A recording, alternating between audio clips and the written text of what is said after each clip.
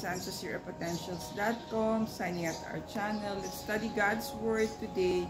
So, didache natin today is a life so free. Yung Bible verse is from Matthew 5 verse 29. If your right eye makes you stumble and leads you to sin, tear it out and throw it away.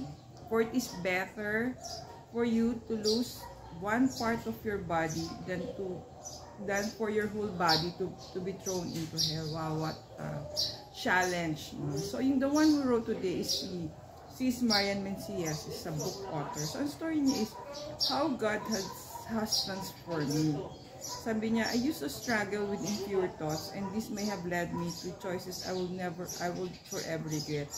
I don't want to be how I used to be. So there are times na, di ba, we are lured into sin, yung mga not so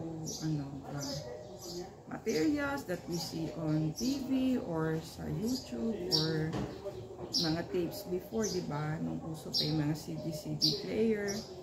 So sabi niya, what helped set me free are the following. Every time a tempting thought enters, I would pray, Holy Spirit help me, or I utter one Hail Mary. So yung rosary sa big help so hindi lang sa impure thoughts, even yung anxiety or fear, it will help you to forget yung mga takot mo, anxious feeling. It gives you renewed energy. So sabi niya, I noticed that when I watch movies that reflect the world's values of lust, I felt uneasy and weird at times. When I watch inspiring entertainment, I feel refreshed. So sabi niya, that's the affirmation that we were made for holy, beautiful things.